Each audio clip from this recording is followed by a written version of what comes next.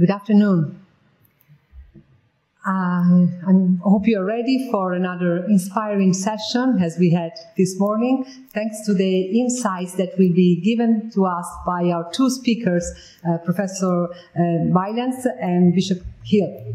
So I'm glad to start presenting our first speaker.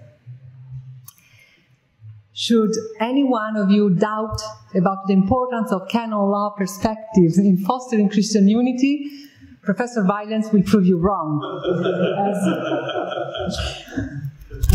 She will be speaking on walking together in discerning the Holy Spirit, canonical possibilities, opportunities, and challenges.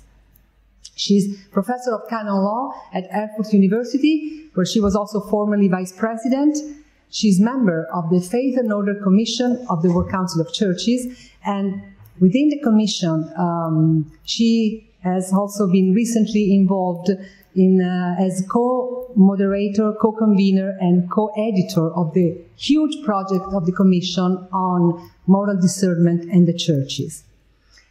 She's member of ARCIC 3, and another key field of her expertise is her involvement in the Pontifical Commission for the Protection of Minors, and she has not only published guidelines on the issue, but also she has been researching widely, and she's still researching on such a delicate issue. Last but not least, she's consultant for the Synod, and so we are very happy and honored that she will be with us tonight to present us her perspective. Professor Wijlens, please, the floor is yours. Well, thank you for your kind introduction, and thank you also, Father Jim Pugliese, for the invitation to speak here today at this very inspiring conference.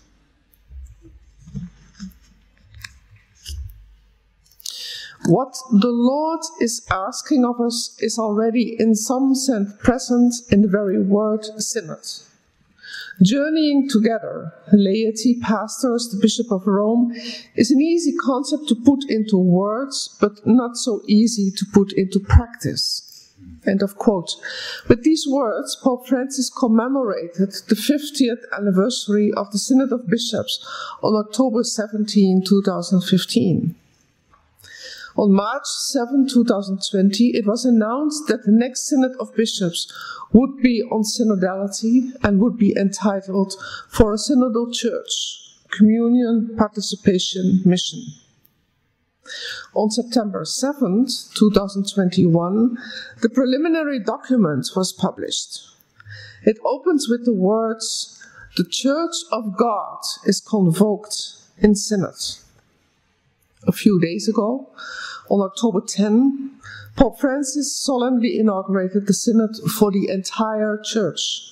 And this coming weekend, the synodal process will begin when bishops in their own dioceses around the world will open this Synod as well. It is a Synod of the entire Church. As the preliminary document writes in the opening paragraph, one fundamental stage will be the celebration of the 16th Ordinary General Assembly of the Synod of Bishops in October 2023, which will be followed by the implementation phase that will again involve the particular churches. Oh, what we see here are two unique points that warrant a further reflection. First, the document speaks about a synod for the entire church, not just a synod of bishops. And second, in the process we see here a unique implementation of the doctrine that the church exists in and from the local churches. It is not a one-way direction, and I will return to these both aspects. What lies ahead is rather unique. The task of the church is at the same time the resource. The object is at the same time the method. All are invited to experience, not just to understand, but to experience synodality, so that a conversion from a hierarchical to a synodal church can occur. A conversion that will lead to a change in the way the people of God interact with each other. Hence, in the Synod, the Church may reap some of the fruits of a synodal conversion, as all engage in inspiring it, reflecting upon it, and sharing it. The intention is that this will enlighten all in grasping what it means to be a more synodal church. The hope is that the Synod will assist each and every baptized person to discover more deeply the meaning of baptism, which calls us to experience and live communion, to participate more fully in the life of the Church, and to engage more deeply in the missionary task that each baptized as an individual enjoys and that the community as such has. To be a more synodal church is a prerequisite for discerning the working of the Holy Spirit for and in our time. As Pope Francis puts it, and I quote, "It is precisely this part of synodality which God expects of the Church in the third millennium." And as the Church walks that journey, it takes another step in the reception of the Second Vatican Council. The step gives in particular shape to the doctrine that find expression in the dogmatic constitution on the Church Lumen Gentium, chapter 2, entitled The People of God, and the dogmatic constitution on Revelation Dei Verbum. Keywords in this area are baptism, people of God, sensus fidelium, Holy Spirit. I will return to that. The Synod for the entire Church, which begins in the local churches, whether they belong to the Latin Church or to one of the 23 Eastern churches sui juris, provides an occasion to discern together and offer valuable elements with regard to the strength and achievements, as well as the limitations and challenges of being a synodal church. Hence, the first step consists of the local churches as communities of faithful, journeying together under the guidance of their diocesan bishops by listening to and sharing their experience of what it means to be a synodal church. Theologically, we can say that there is hope that the at times too exclusive Christological foundation of, in particular, exercising leadership in the Church will be complemented by an increased pneumatological one. The main question for the first stage of the Synod in this process is, how do we encounter the Holy Spirit guiding the Church as it journeys to fulfill its unique mission to proclaim the good news here and now, wherever we live? Indeed, the purpose of the synodal process is ultimately not a mere inward looking, but the consultation occurs in view of being more deeply the Church of Christ, so as to live communion, active participation, in order to proclaim with integrity and effectively the gospel, that is, to be a missionary church. Such a task cannot be envisioned without an ecumenical dimension.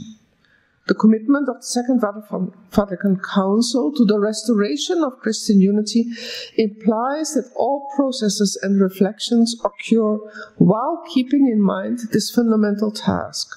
Ecumenism does not come as an add-on, but needs to be part of what is to occur. Synod and synodality, the two terms might cause confusion. Whereas synod presupposes synodality, synodality itself is not limited to holding synods. Synods are but one form or expression among many others to practice synodality. Being a synodal church finds also expression through consultation and participation in discerning processes as they occur, for example, in presbyteral councils, as well as in diocesan and parish councils, in diocesan synods, as well as in plenary and particular councils, and also in consultations beyond these formal structures. However, being and acting synodal goes beyond formal structures. It's indeed encountering, listening, discerning, deciding. Indeed, engaging together in encountering God and the other by listening to the Word of God and sharing the experience that comes from it, followed by discerning together as we read and understand the experience in light of reading the signs of the times, discerning what the Holy Spirit asks from us here and now, which is followed by taking a decision. Synodality in its deeper sense is thus an integral internal disposition of how Christians together interact while arriving at a decision. To enable this more easily, structures and institutions help. There are therefore different articulations of synodality. There is the style, that is the modus vivendi and operandi, with which the people of God live and work. It touches on an internal disposition. There are the structures and processes governed by theology and canon law, which are to facilitate listening and discerning.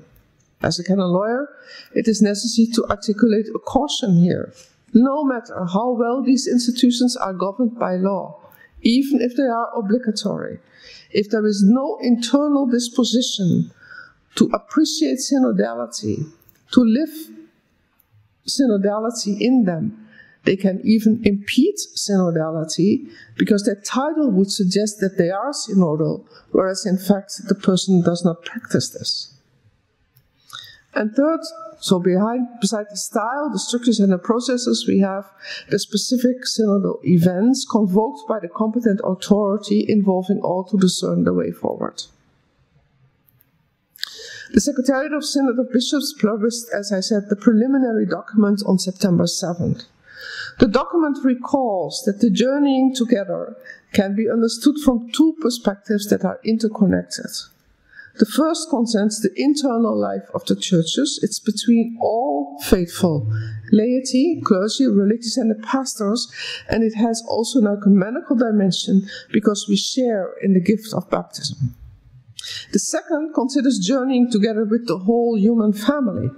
It focuses on the relations with people of other religions, with people who are distant from the faith, and with people of specific social environments and groups. The world of culture, economics, finance, as well as the poor and the excluded.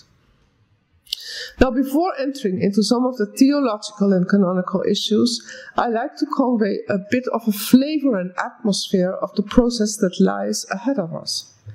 In order to facilitate the listening and consultative processes, the preliminary document presents 10 thematic nuclei that articulate different aspects of synodality.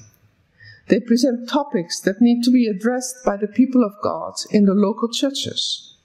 However, the way they are addressed needs to be adapted to the local circumstances. And here we see the need for local context and enculturation, which is also new. It's clearly giving space. You can't do things the same way in Canada and in Rwanda. The questions focus on, for example, who are we as church? Who is the we and who is not included in this? How do we listen and with what kind of attitude and prejudices? For example, with regard to youth, to women, to minorities. Second, all are invited to speak, but what kind of style of communication do we have? Do we allow all to speak up freely and with courage? A third point, journeying together is only possible when it is based on communal listening to the word and the celebration of the Eucharist. How do prayer and liturgical celebrations inspire and direct the journey and decision-making? Fourth aspect, all are responsible for the mission of the Church. How is each baptized person called to be a protagonist in this? And how are these people supported by the community when they engage in science, in politics, or care for creation? What modes of dialogues do we have? How do we handle divisions and divergences? Who are the other Christians with whom we live in the same territory, and what relation do we have with them? What fruits and difficulties came to the fore in journeying together with them? When we have to make and take decisions, how do we identify the goals to be pursued, the way to achieve them and the steps to be taken? How is authority being exercised? How do teamwork and co-responsibility unfold? How are lay ministries and the assumption of the responsibility of the faithful promoted? How do synodal bodies of the local level function? And further questions are, what procedures and methods do we use to make decisions while listening to the Holy Spirit? How do we promote participation in decision-making within hierarchically structured communities? How do we articulate the consultative phase with the deliberative one? So the question of decision-making and taking. How and with what tools do we promote transparency and accountability? And finally, and almost as a prerequisite for all the above, how do we form people to live the practice of journeying together, of listening, of discerning? So the first phase of the Synod is a consultation in the local churches in which experience, listening and discerning of all faithful under the guidance of the Holy Spirit are central in view of the mission of the Church. To assist the churches in this process, a handbook of Father Myriam has been developed. And it's available on the internet in different translations. In what follows, I like to reflect on some theological underlying aspects that have canonical implications and present some challenges. I can see a number of subjects that would need attention, but can only touch on them on a few, and I also like to say a little bit about canon law and canon lawyers towards the end of this presentation.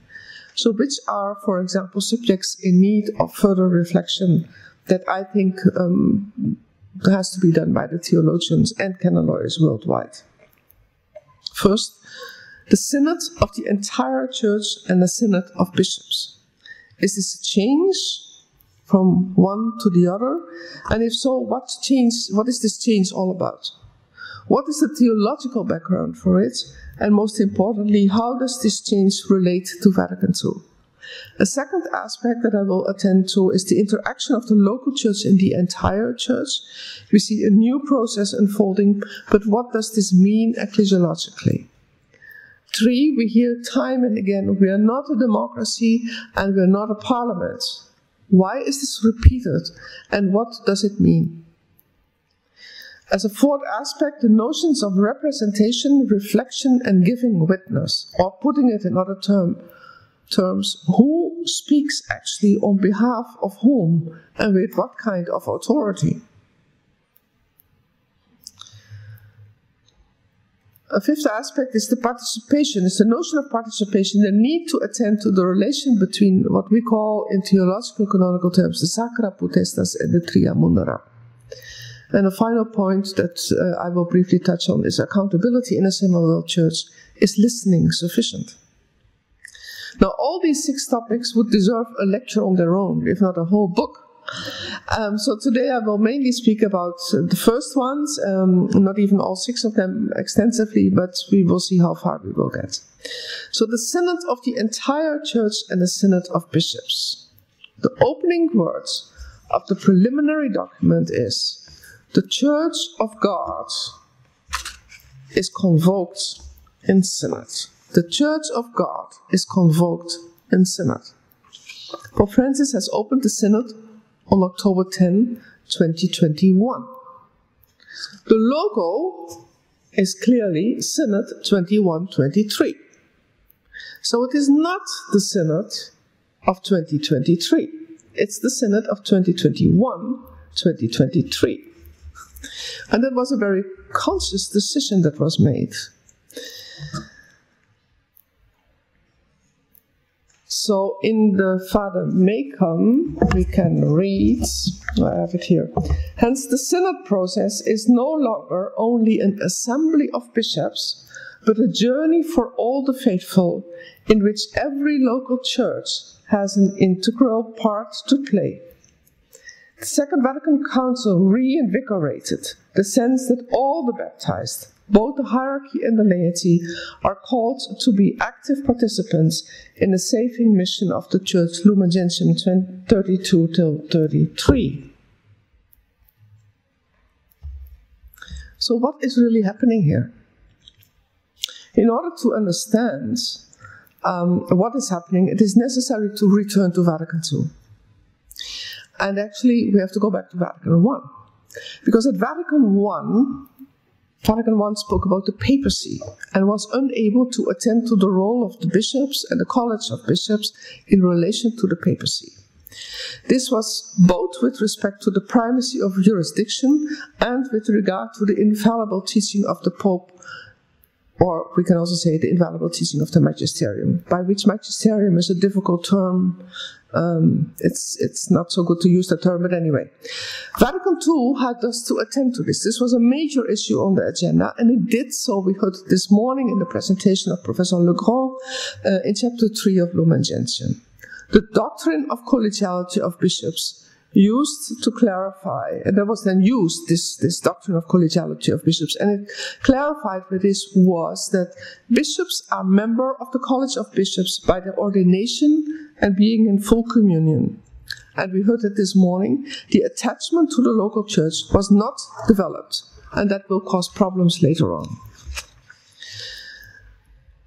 It was clarified in Vatican II that the Pope alone, or the College of Bishops with the Pope, but not without the Pope, is the supreme authority in the Church. It can teach infallibly.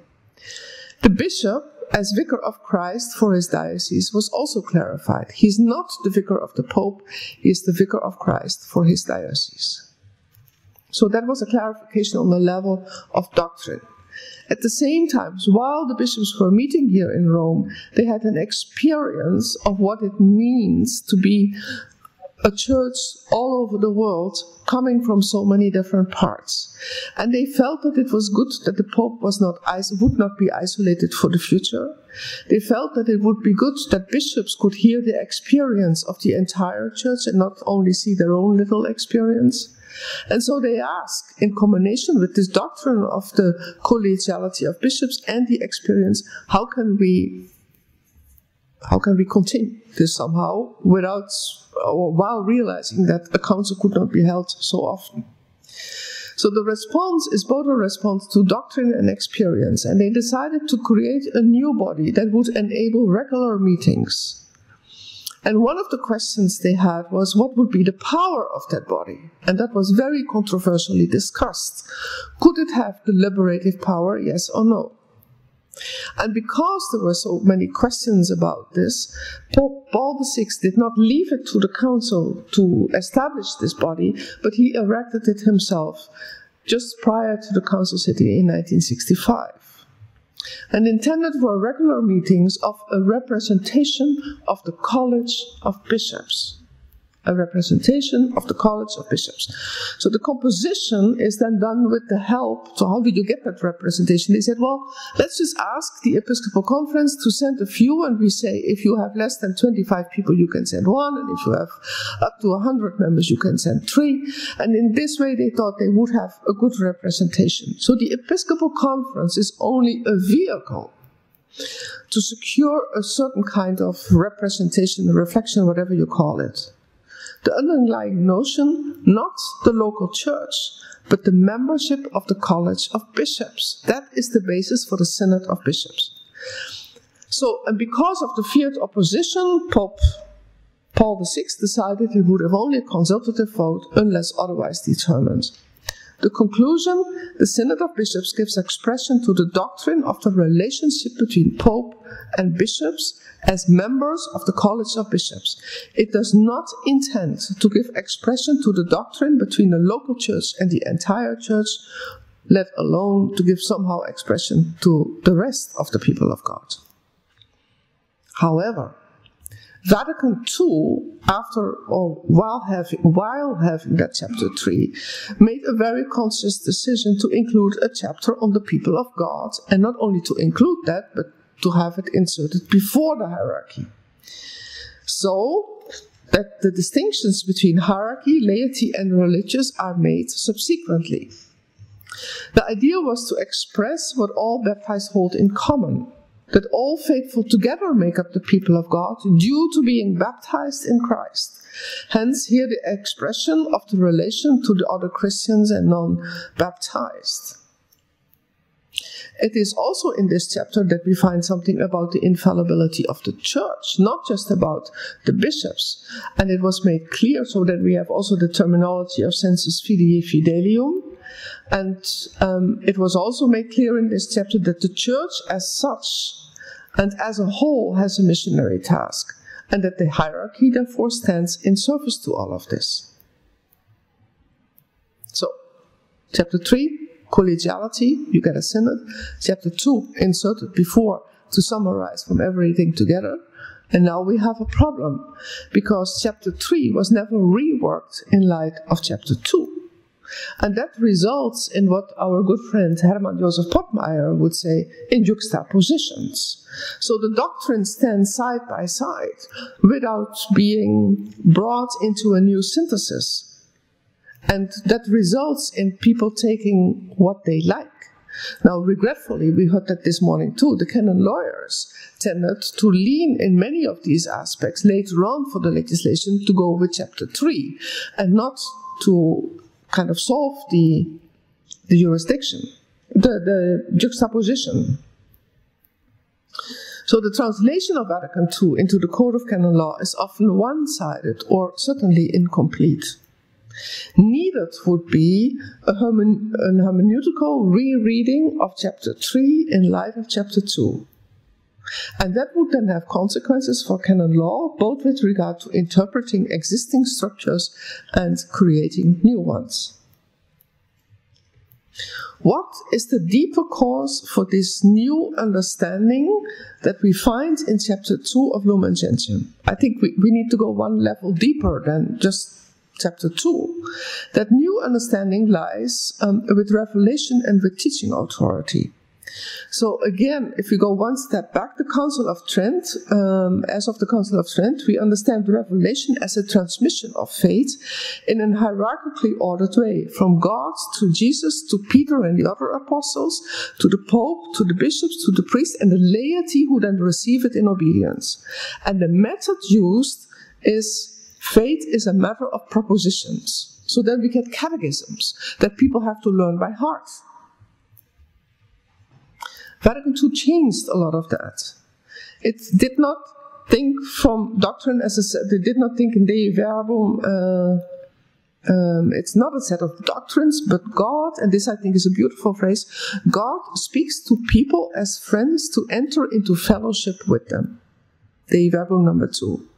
It is an encounter, that's another word. And the word encounter, we have heard over the past days in the Synod, in the context of the Synod and in the study days we had afterwards, time and again. The word encounter comes back. An encounter of men and women with God. The Holy Spirit leads us into relationship and understanding, Dei Verbum 5. And this is therefore not a Christo-monistic but a Trinitarian approach. The word of God is listened to and heard by all, including the ordained. Including the ordained. The reflection on Saturday, this would have been unthinkable before Vatican II. The reflection on Saturday, the Pope was there, but first Scripture was brought in, and before anybody else said something, the word of God was read. So the whole church is placed under the word of God. Church is a listening church before it becomes a proclaiming and teaching church. The doctrine expressed it begins with listening not to each other, but together to the word of God, which is directed to all people. This whole process can only be understood under guidance of the Holy Spirit through a complex interaction of all the faithful, each and every one, according to his position, his or her position and function. This understanding touches on the notion of tradition. Tradition occurs through all the faithful. Lumen Gentium uses for this the term sensus fidei fidelium, the sense of the faith of all faithful. And this then has consequences for the infallibility of the Church. The Church as such is infallible, which was almost reversed to an infallibility of the magisterium to be active and an infallibility of the Church that was reduced to being passive. So there was almost a danger of an infallibility of the Church to be dependent on the infallibility of the magisterium instead of the other way around. So Vatican II clarifies revelation occurs within the people of God in a complete network of relations between all faithful, from laypersons to bishops.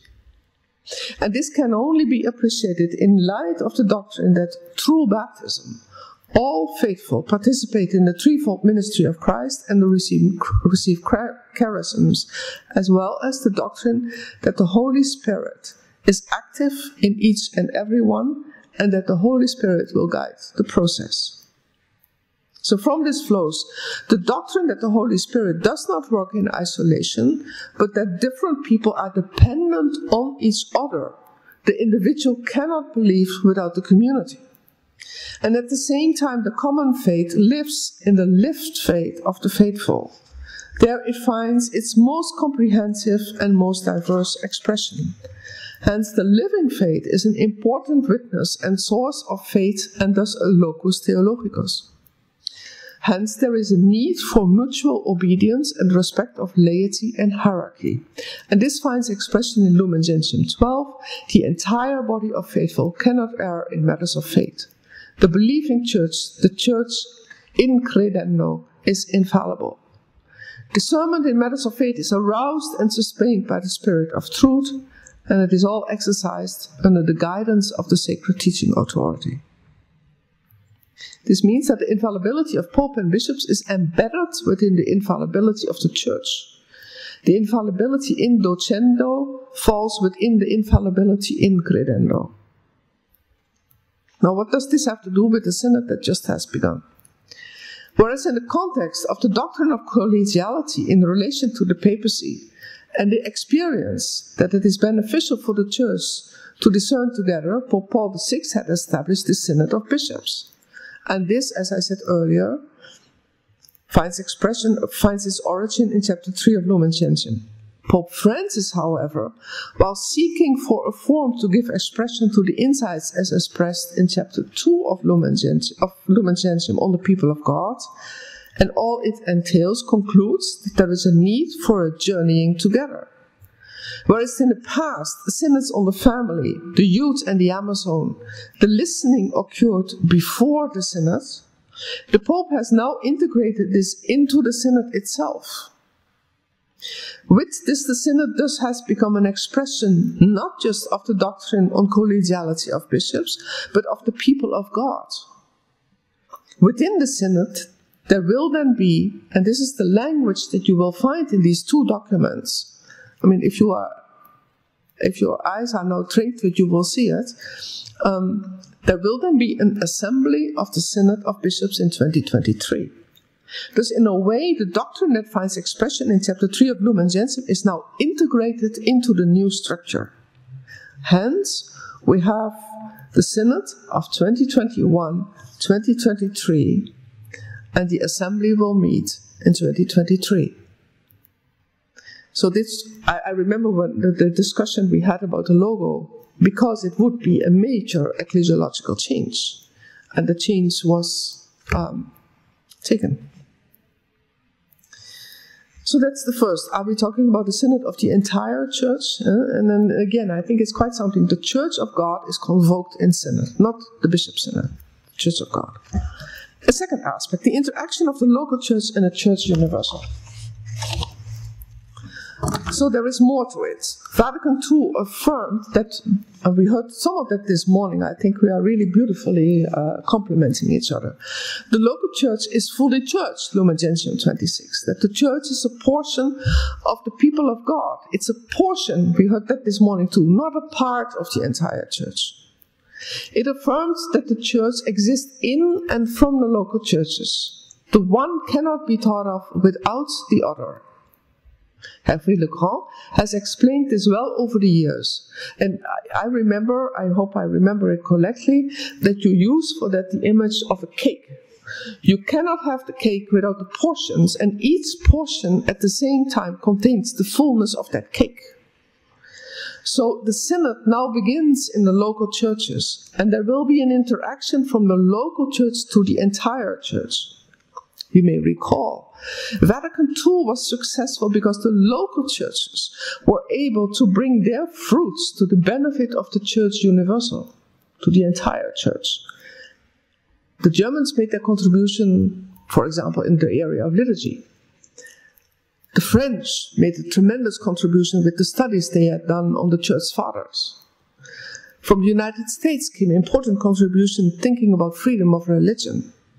And all these, so many of these fruits that were brought to the council came from experience, and they were offered to the others, who then also encountered them and received them for the entire church.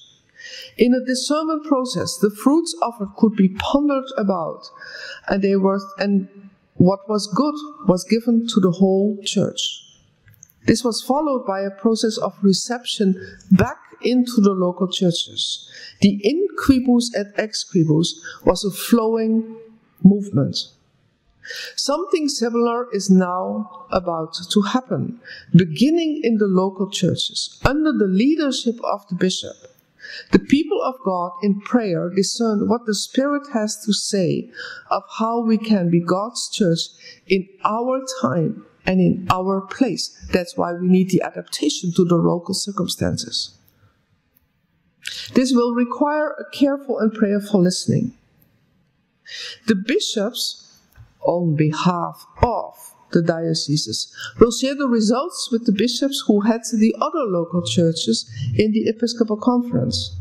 Remarkably, the documents do say that the report by the bishop is to be a faithful report of what has happened in the diocese, and that it is not to be what the bishop thinks the entire church or the Pope wants to hear.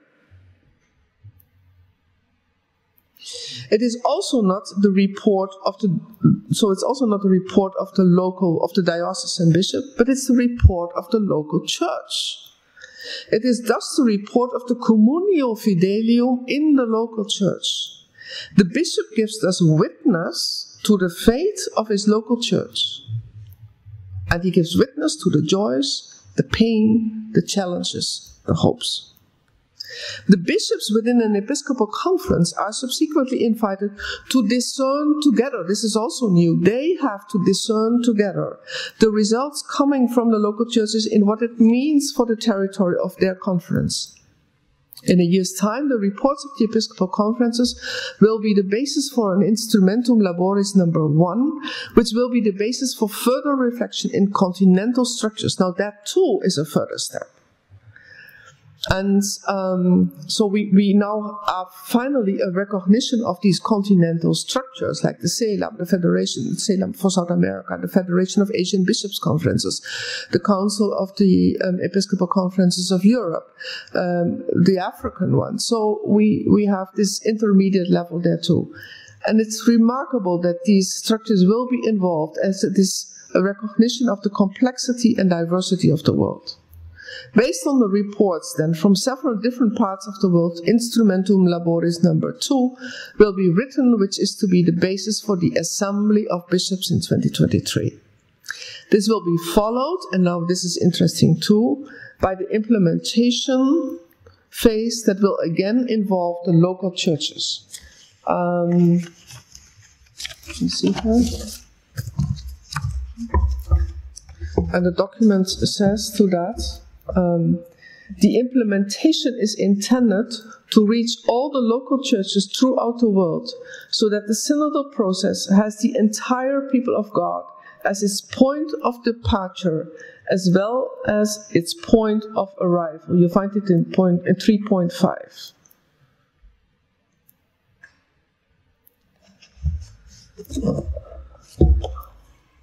Indeed, the in quibus et ex quibus will become a flowing mechanism. The whole structure strengthens the relation between the local and the entire church. It will give expression to the Catholicity of the church. As Lumen Gentium number 13 states, between all the parts of the church there remains a bond of close communion whereby they share spiritual riches, apostolic works, and temporal resources. For the members of the people of God are called to share these goods in common, and of each of the churches the words of the apostle hold good. According to the gift that each has received, administer it to one another as good stewards of the manifold grace of God. So in many ways, the interactive process will give a new relevance to the diocesan bishop, as more than ever before will he be the witness to the fate of the local church entrusted to his care. It also highlights, maybe for the first time, the relationship between the Communio Fidelium, Communio Ecclesiarum, and Communio Episcoporum. And yet, something else comes to the fore, which we touched upon this morning, the role of the titular bishops. These are those bishops who do not have this pastoral care for a specific local church. Some of them are auxiliary bishops who assist the diocesan bishop in the pastoral care of the diocese.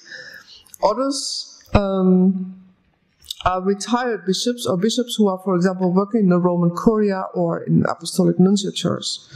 All these bishops are, due to their ordination, member of the College of Bishops. Hence, as long as the Synod of Bishops was a gathering of bishops belonging to the college, the meaning of the Synod therefore differed. Now that it is moving to reflect much more the trias Communio Fidelium, Communio Ecclesiarum, Communio Episcoporum, the role of the titular bishop needs a careful theological reflection with possible canonical implications. In a way, this is also the case because when the Synod of Bishops came about in 65, the Church had no experience with retired bishops, and the balance of diocesan bishops in relation to titular bishops was quite different. A third aspect, not a democracy, not a parliament. Time and again one can hear in the context of synods that the Church is not governed by the dynamics of democracy, but that it is not a parliament. The preliminary document writes, and I quote, "The consultation of the people of God does not imply the assumption within the Church of the dynamics of democracy based on the principle of majority, because there is, as the basis of participation in every synodal process, a shared compassion for the common mission of evangelization and not the representation of conflicting interests." That was the preliminary document. Saturday, Pope Francis said, "I want to say," and he said it quite at the beginning of his presentation, "I want to say that the Synod is not a parliament or an opinion poll. The Synod is an ecclesial event, and its protagonist is the Holy Spirit.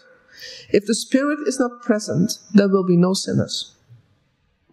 Now, what can these warnings mean? Some might quickly say, in the Church we do not vote. Others think voting in synods would be restricted or in particular reflect the Protestant traditions, and oh. Now the truth is that in many ecclesial bodies within the Catholic Church there is voting, also on matters of faith. In Vatican II there was even a very advanced system of electronic voting. Olivetti already prepared that whole system. In plenary councils and episcopal conferences there is voting, not only on business matters, such as statutes or elections, for which of course you need a voting, but also on doctrinal questions. And yet, the purpose seems to be to obtain not just the required majority, but consensus.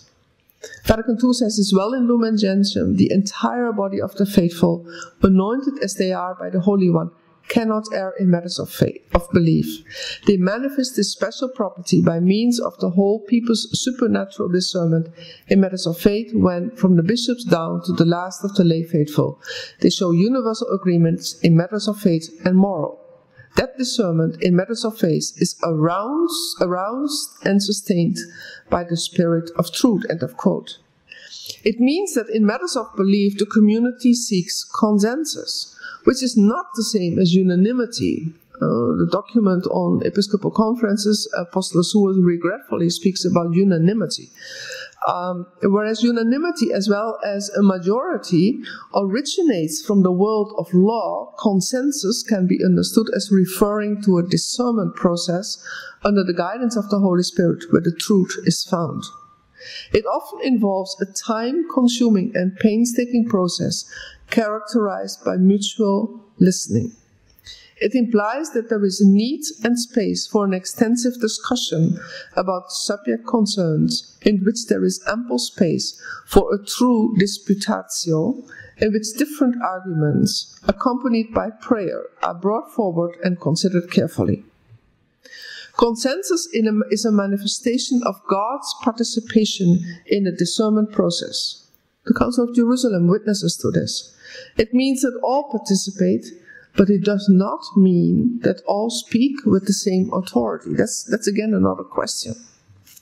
In this context, one can be reminded of the principle quod omnes tangit ab omnibus debet approbari. So what concerns all should be considered by all and discussed by all. Thus arriving at consensus, which could be a moral consensus, is quite different from merely counting votes or determining a majority.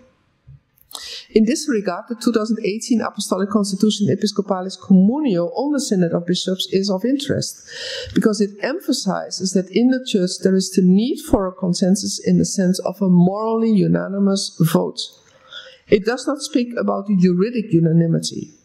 I quote, "In the Church, the purpose of any collegial body is always the search for truth or the good of the Church. But it is therefore a question involving the faith itself. The consensus ecclesiae is not determined by the tallying of votes, but is the outcome of the working of the Spirit, the soul of the one Church of Christ." End of quote. The section of Episcopalis Communio concludes by stating that the vote of the Synod Fathers, and I quote, "if morally unanimous, has a qualified ecclesial weight, which surpasses the merely formal aspect of the consultative vote." The topic of majority and consensus is not only of concern to the Roman Catholic Church. Since 2005, the World Council of Churches has adopted this method insofar as the decision concerns topics related to faith. So we don't have to be too afraid that this is too Protestant. It comes from Geneva.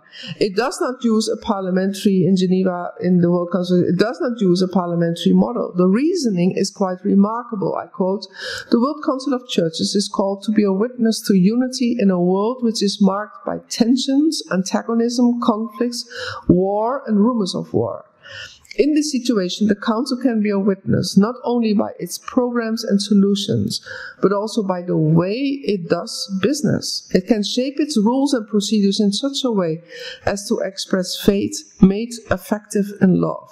This means that member churches, as well as representatives of those churches, will treat each other with respect and will seek to build one another up in love.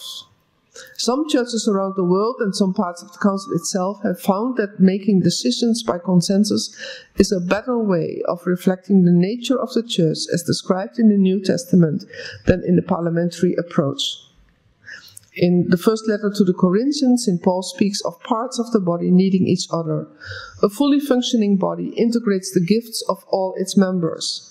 Similarly, any ecumenical body will function best when it makes optimum use of the abilities, history, experience, commitment, and spiritual tradition of all the members. Consensus procedures allow more room for consultation, exploration, questioning, and prayerful reflection, with less rigidity than formal voting procedures. By promoting collaboration rather than adversarial debate, consensus procedures help the assembly or a commission or committee to seek the mind of Christ together. Rather than striving to succeed in debate, participants are encouraged to submit to one another to seek to understand what the will of the Lord is. The consensus model for decision-making also encourages prayerful listening to one another and growth in understanding between ecclesial traditions. At the same time, it requires discipline on the part of participants and moderators. There must also be rules, but the aim is to arrive at a common mind rather than simply the will of the majority. When consensus is declared, this is the document of the WSSE, when consensus is declared, all who have participated can confidently affirm, "It seems good to the Holy Spirit and to us." I believe that this aspect would need careful consideration and study, but it would be worthwhile, especially as Cardinal Mario Grech, Secretary General of the Synod of Bishops, mentions, as he mentioned this last Saturday, this text I believe is not published on the internet, as one aspect to consider for the Synod and the Assembly of Bishops. Should we maybe move to a consensus? There was a question here raised. Such a study should attend to another aspect that would need attention that might well be implied when reference is made that the church is not a parliament. I'm thinking of the so-called lobby groups. This too is not foreign to the church as it finds already mentioned in Scripture. There is a need to secure that all voices can be heard and not only those who have sufficient money to use the media and other forms of modern technology. I come to my fourth point. The notions of representation, reflection, and giving witness. Or putting it in other terms, who speaks on behalf of whom with what kind of authority? This topic group touches on the role, the function and tasks not only of bishops in a synod or an episcopal conference, but also of all consultative bodies in the diocese and parish. The question is, should all these bodies have a faithful or good representation of the diocese or the parish, or should they rather reflect the diocese or parish?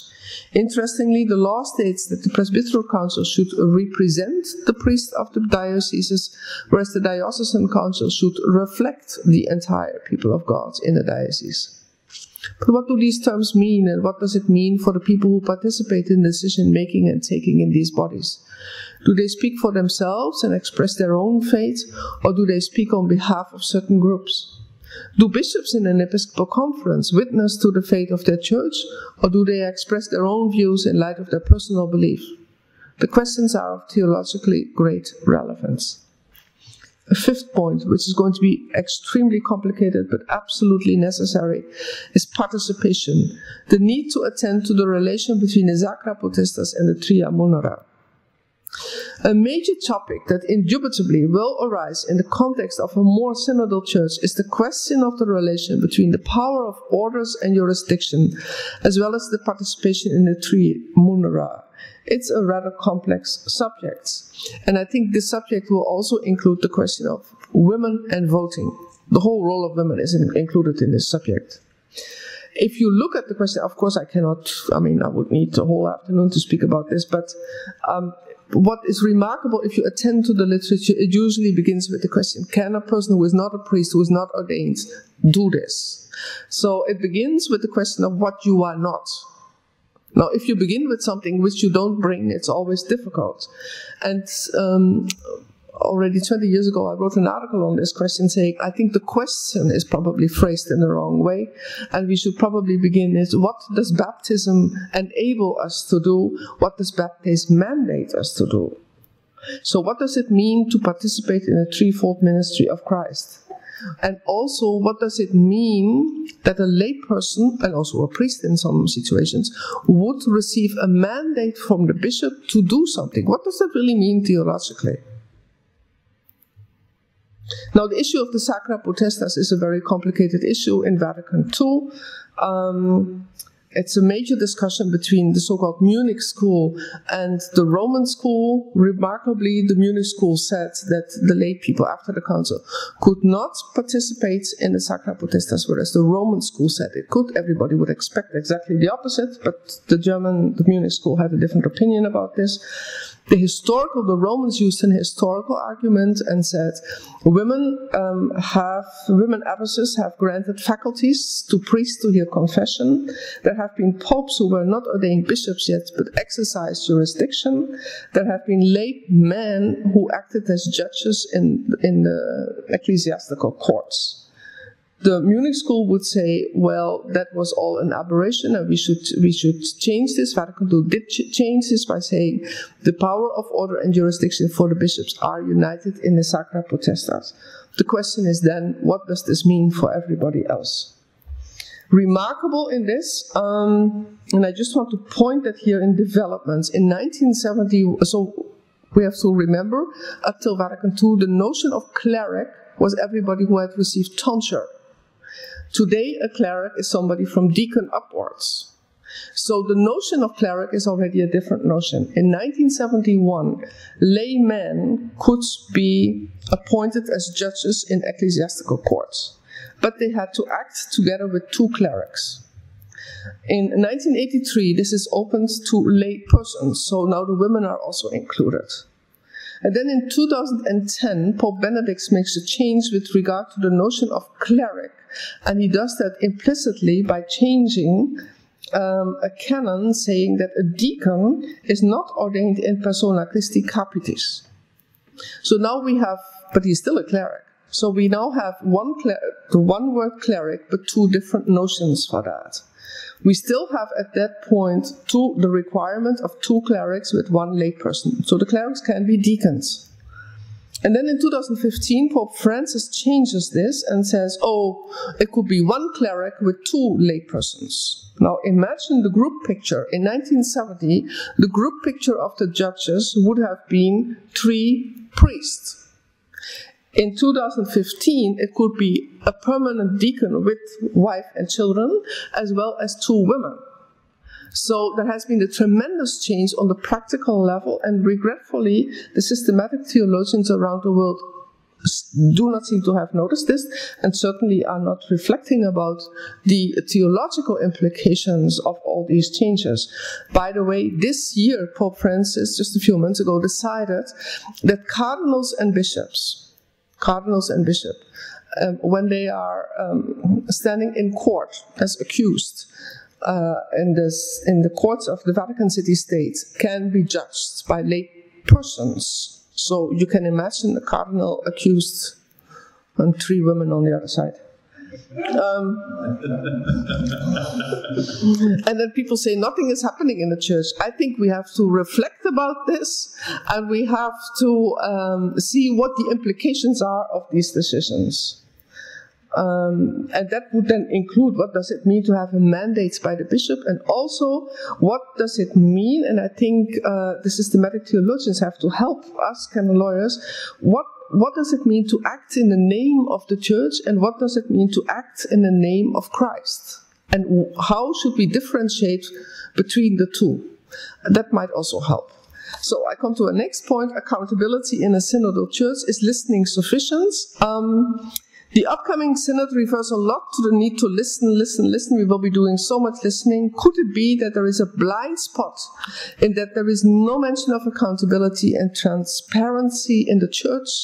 The scandals of spiritual, financial, and sexual abuse in the church have shown the need for a reflection on the topic of accountability and transparency. Not only is the Catholic Church insufficiently governed in a synodal way, those in authority are not accountable for their decisions, except bishops to the Pope and priests to the bishops, but never to the people of God.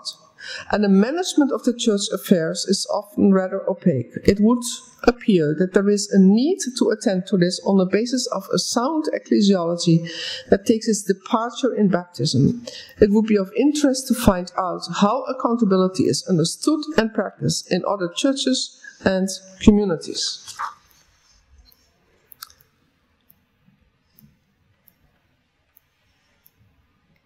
The canonical aspect.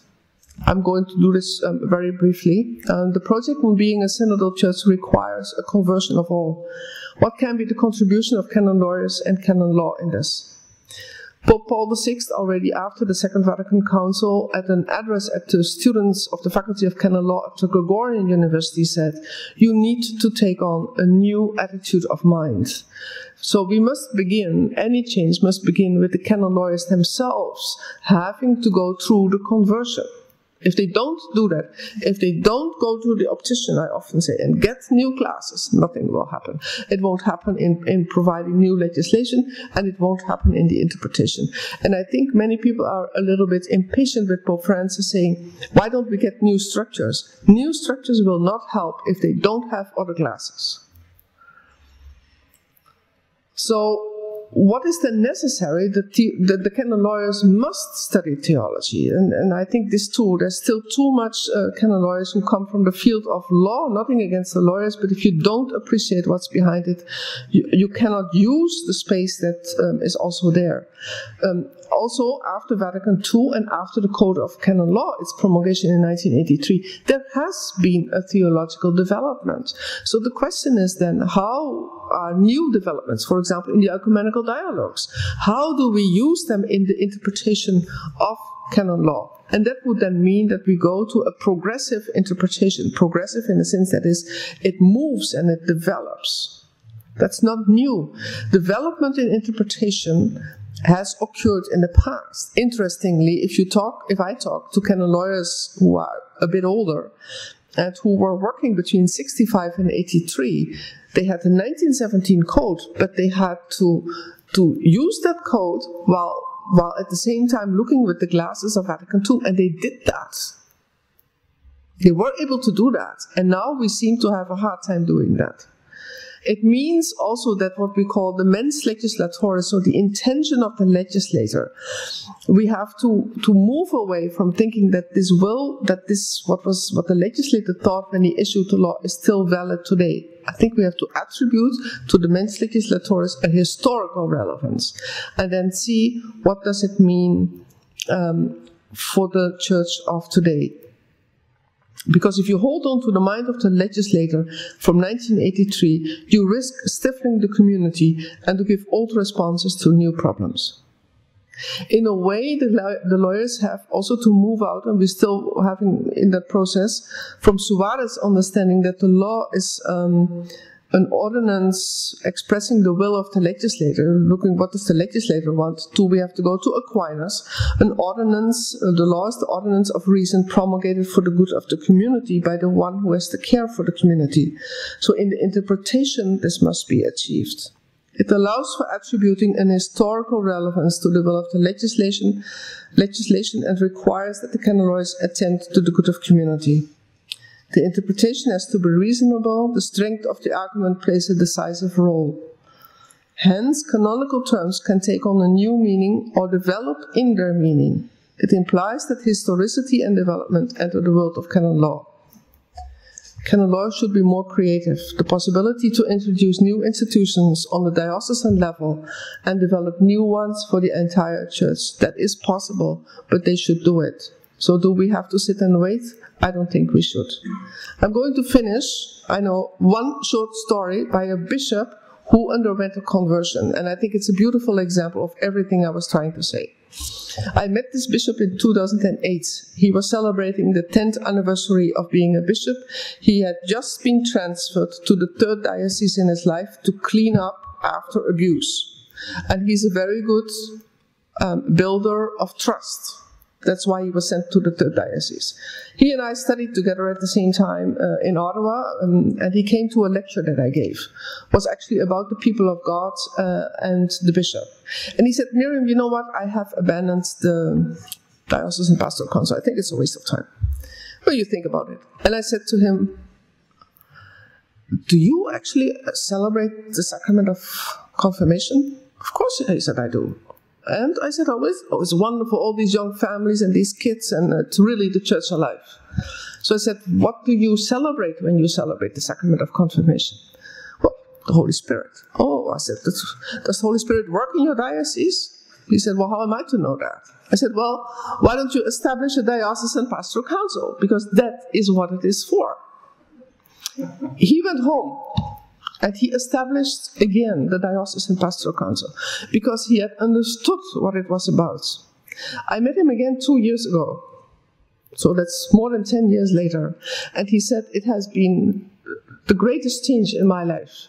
Not only do I have these people, I did not know how competent they are, how willing they are to share their resources. But also, he said, we prepare together the ad limina report. We take that as an occasion to see where are we, where do we want to go. And he said, and I have taken personal supervision to reflect for myself, how do I take decisions? And why do I take them? And he said, it's really remarkable. So it wasn't the law, but it was the internal appreciation that made him change his behavior. So thank you very much for your patience.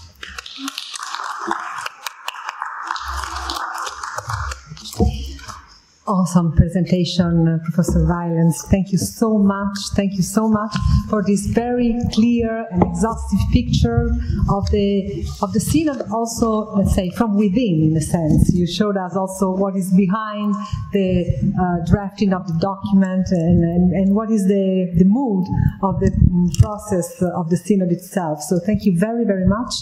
Now we have about 10 minutes before the break, and so you're all invited to ask questions. I would say, as we did this morning, for now, let's say a question of clarification, and then we will have a broader discussion at the end of the second session. So, of course, those in presence can just ask for the microphone. Those of you who are following online, you are asked to write your question on the chat, or so that we can take note of your question. Thank you very much.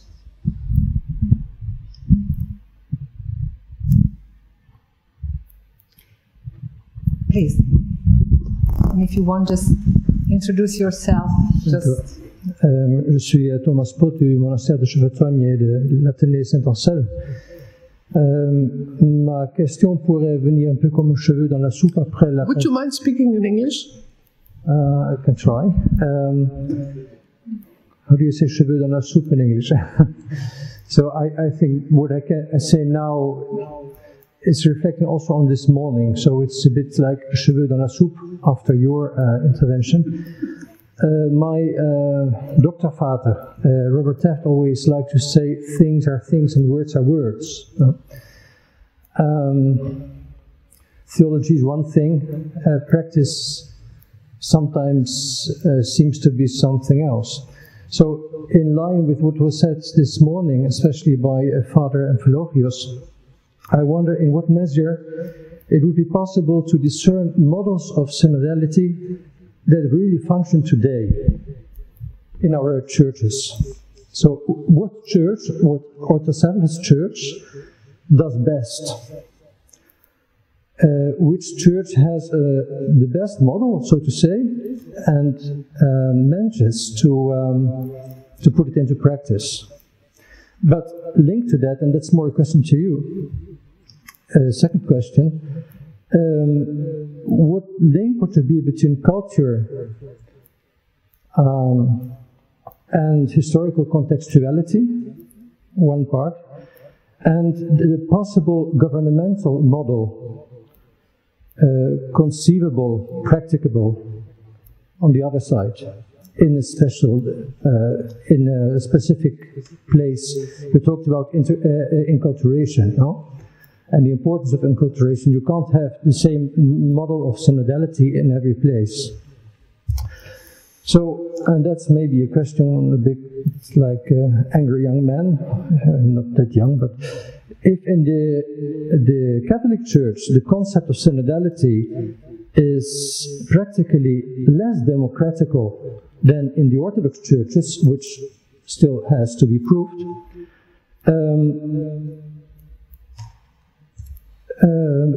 would it be another relic of this feudal culture, culture feudale, which is so characteristic of our old European continent?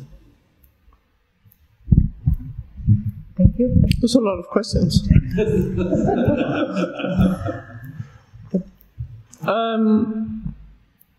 Well, looking for the best model, I'm not sure if you mean best model with regard to Catholic, Protestant, Anglican, Orthodox. That is one way of looking at it. The other is, I've mentioned this also when the documents were presented.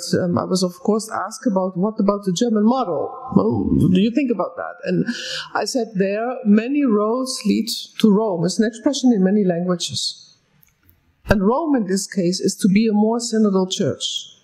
So the German way is one way. The Australian way, which began last week with a plenary council, they choose very consciously for a plenary council, and they had a canonical problem that it was not ideal for the composition. So in 2016, I had a conversation with them, and I said, why don't you ask for a dispensation with regard to the composition, which they got?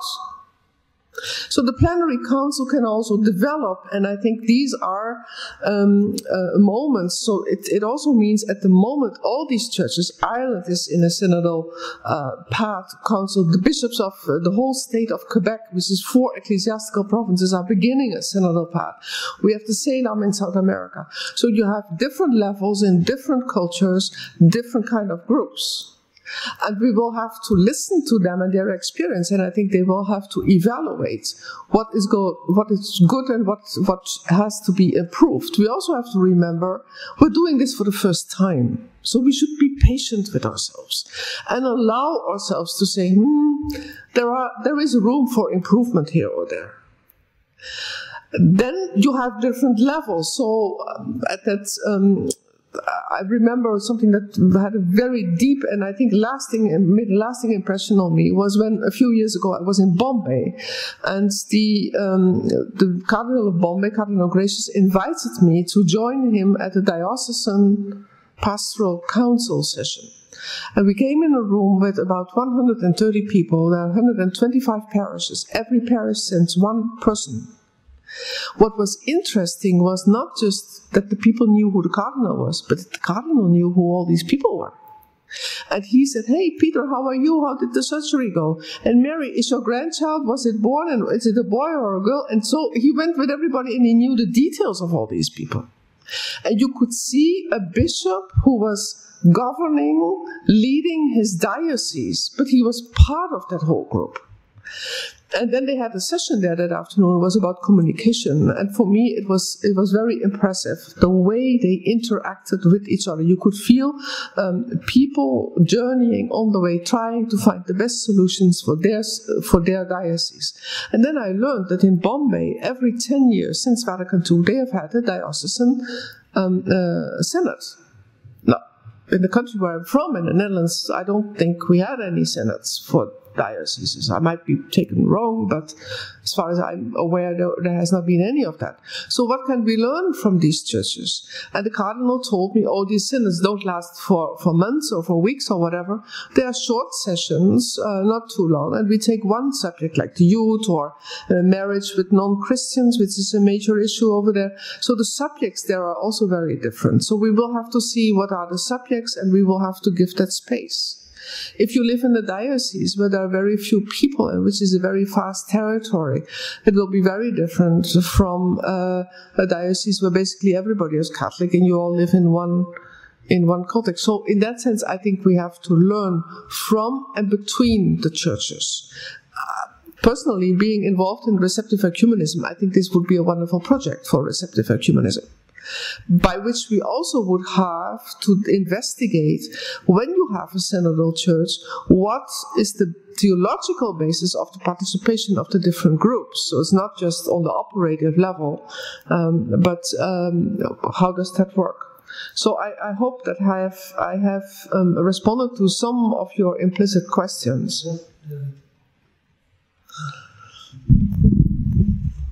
Sorry to insist. What I was referring to is the Orthodox critique on our Catholic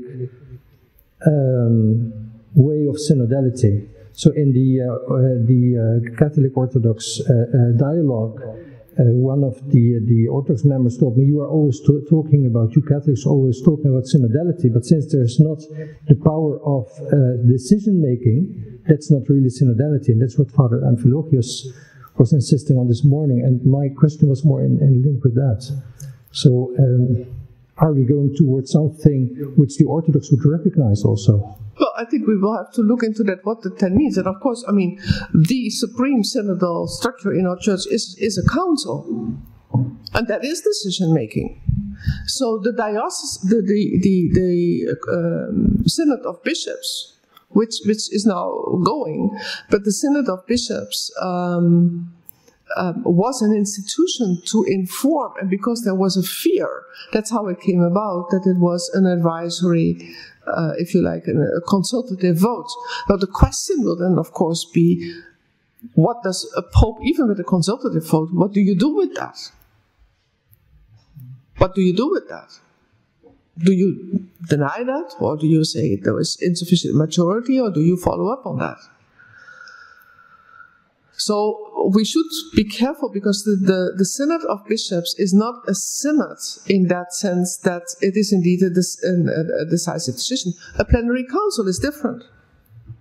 So again, we have to ask, why don't we look at a plenary council? Because there we do make decisions. Now, plenary councils are thought to issue legislation. So it's something different when it comes to more practical or pastoral questions.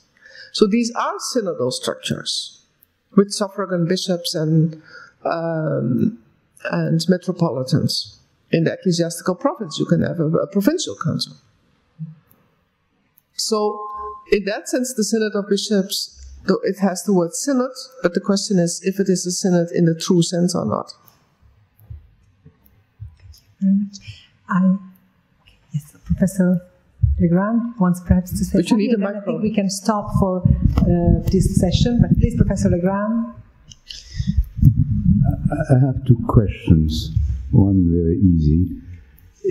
You seem quite at ease with the preparatory documents, and you never mentioned what was missing, in my opinion, in those documents.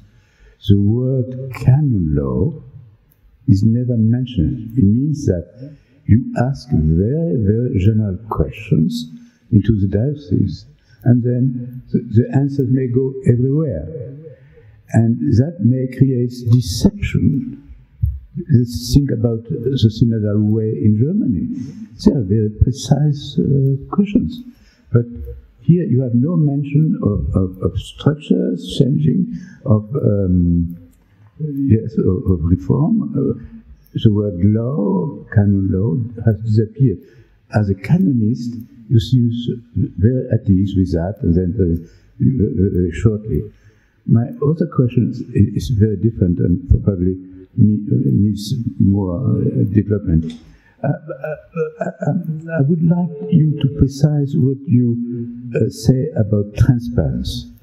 If you may allow me to be joking, I would say transparency is a quality for glasses of windows, but I am not sure that transparency in human relations, even in church relations, is at any time something very, very important. And then I would like you to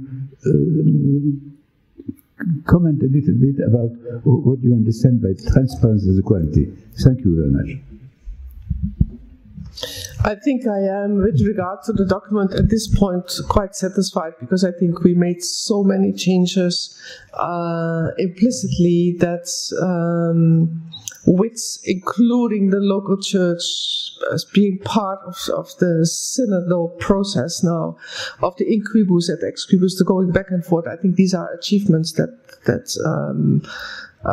to me are incredible that we have made them. With regard to the structures, there would also be the problem, as the Pope said the other day, you could fall into formalism, and bishops would say, yes, we do have a diocesan pastoral council, but you would not know how they function. And there are bishops who, in Germany, you know the word quite well, a German presbyteral council is Priesterrat, and the priests go there to erraten, to guess what the bishop has already decided. The bishop will tell you, I have a presbyteral council, we meet 10 times a year, and I prepare the minutes with them, and it's wonderful. It would not say anything, and I think that is why we're also looking into the experience, because too many bishops. What I also found interesting was the Episcopal conferences are requested to send in the report of the dioceses nevertheless, because there is an awareness that bishops kind of clean up the report. Transparency, I would just because of the time also, I would say I would wish that as a canon lawyer, and I'm also now talking from my work in the Pontifical Commission for Minors, there is more information.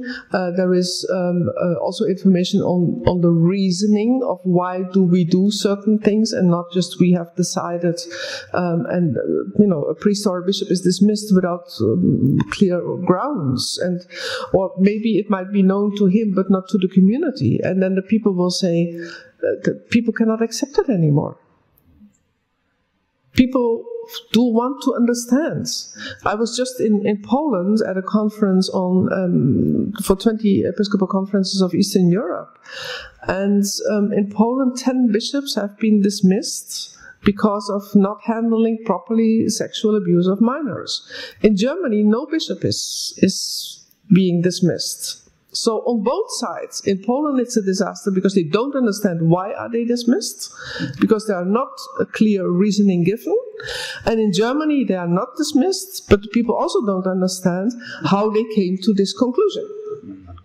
So with transparency, I mean we have to have some reasoning, because we're adult people. And if we cannot appreciate the reasoning, the time is over where we appreciate Suarez, the time is over, the mind of the legislator or of the superior. So let's move to Thomas Aquinas, the Dominican tradition.